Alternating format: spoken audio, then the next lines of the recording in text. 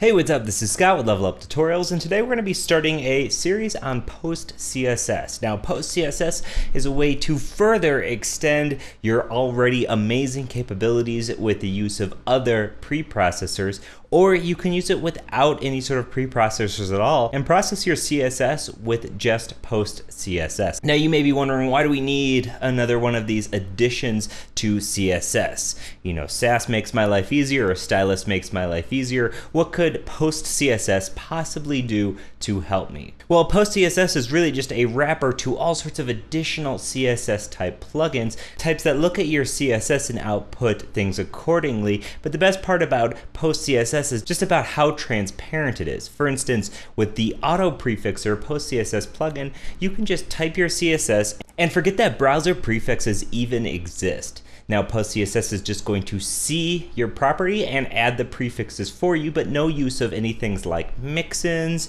or functions or anything additional, no additional markup. It just looks like you're writing CSS. Because of things like PostCSS and auto prefixer, I've entirely stopped using packages like Compass. And the best part about PostCSS is that you can use it with your CSS preprocessors that you're used to if you would like. So let's get started on learning PostCSS and how you can add it into your workflow right now.